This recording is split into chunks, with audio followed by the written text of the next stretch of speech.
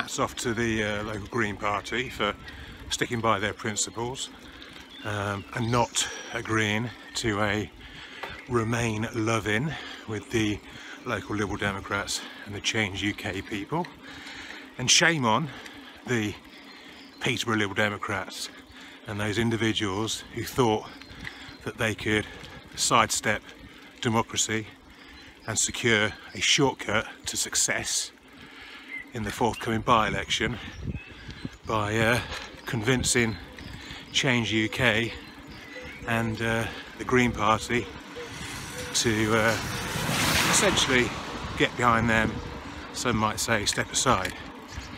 It does make you wonder, because you know they're supposed to be a party that are big believers in democracy, but it seems that when they want to secure a bit of a cheeky advantage, they're happy to give up on that aspect. Luckily, again, it seems that one or two people, certainly one person who is a Liberal Democrat in Peterborough, was so aggrieved by the concept or the proposal that they kindly let the local Labour people know, and hence we were able to get it out there yesterday. And shock horror, once the Greens found out that that was a possibility, they were the first to say no thank you.